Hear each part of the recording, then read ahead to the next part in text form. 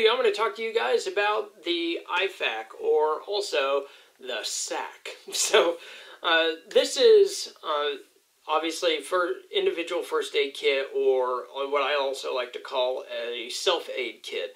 So this is one thing you can grab. You can pull it from around your back area and get to work on yourself if nobody else is able to get to you at the moment, or you have time, or whatever your situation may be. So if you're bringing a gun to your WROL scenario, say you're a militiaman, a Minuteman, an armed citizen, and you're using firearms to be prepared to protect yourself, if you're prepared to give fire, be prepared to receive fire. And part of receiving fire is taking casualties. Sorry to say, that's the reality. So, anyways, I'm just going to show you a little bit of my setup for my, militiaman wannabe setup. So, anyways, here you go. Got the Alice IFAK pouch. And inside I am hiding a lanyarded, old school Alice, not Alice, but ACU, or a UCP, I guess you could say, the gray crap insert for the IFAK. So anyways, I'm using a piece of bootlace to actually lanyard it. And here in the insert, it's a little bit different than what you'll find in the Army kits, because I am a civilian. I have access to probably better gear than most Army units are going to have, but I am missing a few things that some people will say I absolutely need. Well, here's the thing. Most of the stuff that you're carrying in your IFAK in the military is because you're expecting to actually get medevaced and get better care. If you're preparing for WROL, or you're preparing for shit to hit the fan, most of this stuff is just really going to buy you time. The idea of healing up, getting treated on the battlefield, and then evacuating to heal up and get back in the fight, that's a little over-optimistic. So anyways, you can have whatever fantasies you want, but, for me, this is how I'm preparing. So we'll start from this way and go from there. So this isn't the only bit of medical gear that I have on me. In my chest pockets, I have 2 cat tourniquets. This is a training tourniquet. I use this to practice getting on my limbs and seeing how long it takes me to do things one-handed, two-handed, whatever, and get back in the fight. So, anyways, then on my left cargo pocket, or whatever cargo pocket, I have an Israeli bandage. And then, of course, my magazine pouches have extra stuff, which we'll go into. But anyways, first things first is this right here. This is a Celox granule applicator and plunger set. So this is for, like the pelvic area or the shoulder area. If your artery is hit and a tourniquet can't get to it, you find the artery, use your finger, find the artery, and then plug it in there, inject the powder or the granules in there, and pull out as you're injecting, and then get some gauze on there and put pressure on. And for, they say like a minute, between 1 and 5 minutes, whatever. So, yeah, you decide on that one, and situation will obviously dictate, because you have to still stay in the fight, and you still have to, be alert. So, it's up to you when this starts coming into play. So, next thing is, obviously, you might have teammates that can help you with that as well, because you should be getting treated out of your own IFAK for the most part. But anyways, next one is the Elias bandage. This is just a 4-incher. I don't have the 6-incher. I know the bigger it is, the more capabilities it has. But these things come standard with extra gauze, an occlusive layer, and also the pressure pad acts as an eye cup. So this is incredibly versatile. So it's not only like having an Israeli bandage, but it's like having also extra stuff, extra gauze, an occlusive layer, and an eye cup. The only thing it's lacking is duct tape, which I already have covered in this back sleeve here. Roll of duct tape in case I need to use that occlusive layer, so it's really easy to get to. So yeah, I would spend the little extra dough to get the Elias, just a little bit more versatility. Here I have Chido gauze, and it uses chitosan. It's not like the combat gauze, and this does show up on X-rays. So here we go. Where's it even set? There we go. So It's detectable by X-rays, and this is Gauze XR Pro. Got this from Dark Angel Medical, if any of you are interested. So that's my hemostatic gauze, and then I have 2 compact high fin chest seals, which these are vented. I highly recommend vented chest seals. You don't need to add another, you don't have to do a needle decompress. You can also burp the wound if you have to use this occlusive dressing. And it's not one of those tape 3 sides situations. It's actually tape the 4 sides, but the 4 faces each get to vent.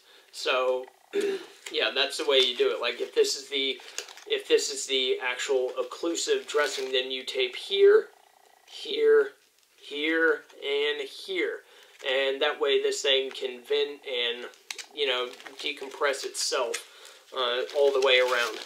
So yeah, some of the manuals that are still teaching combat medicine are still kind of behind. They haven't updated that stuff yet. So anyways, this right here is a thermal blanket.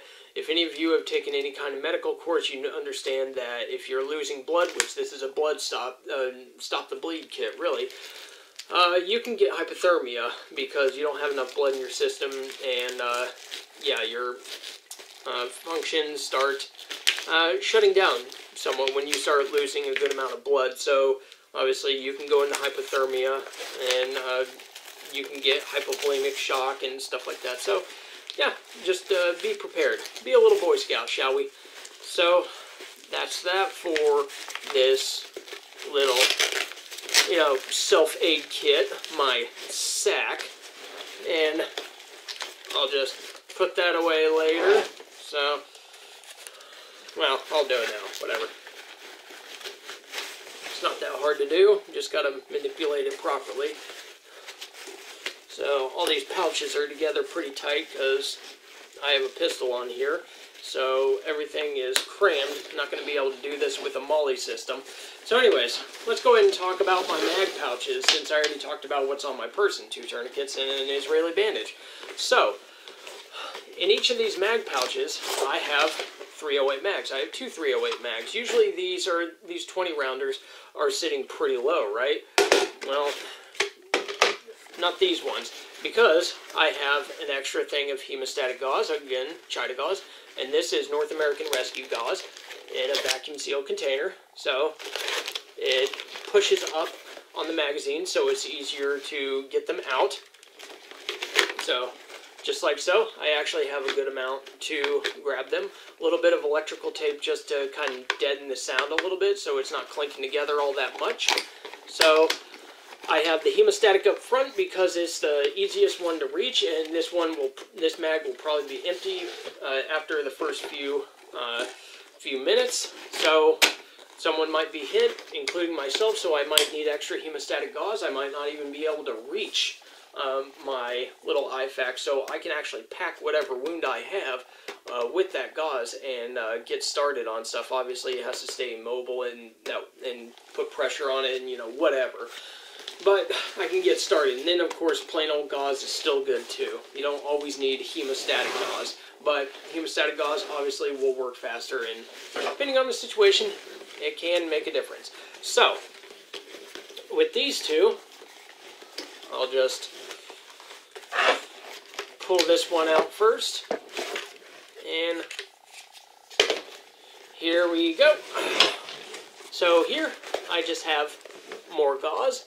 This is just in another vacuum sealed container. This is H&H gauze. So, yeah, pretty simple. Just good plain old gauze. Pushing the magazines up on the firing side, but I can still reach this. That's why I want the gauze here. So, yeah. And of course the pistol. And then here I have the old school field dressing. So this is the one with the green tails on it. That is like cheesecloth with the old school bandage and everything. Stuff that you saw in World War I, World War II, Vietnam. Even until recently, before the Israeli bandage really became the thing. So these are still good. Like for face wounds or anything you don't need a pressure dressing on. Obviously, the Israeli bandages are really good for using one-handed, and that's why I have one with me. But, you know, these things are still useful. And this is good for pushing up, you know, my magazine and making it easier to draw it. And I still have a bandage that can be used. Now, bandaging something isn't really going to be as high of a priority as, like, if things are really bad, you're not going to grab a bandage. You're going to grab gauze, you're going to stuff the wound with something, or you're going to use a tourniquet. The old school way of taking care of bleeds was just to put a bandage over and do like digital pressure or manual pressure or something like that. That's not really how it works anymore.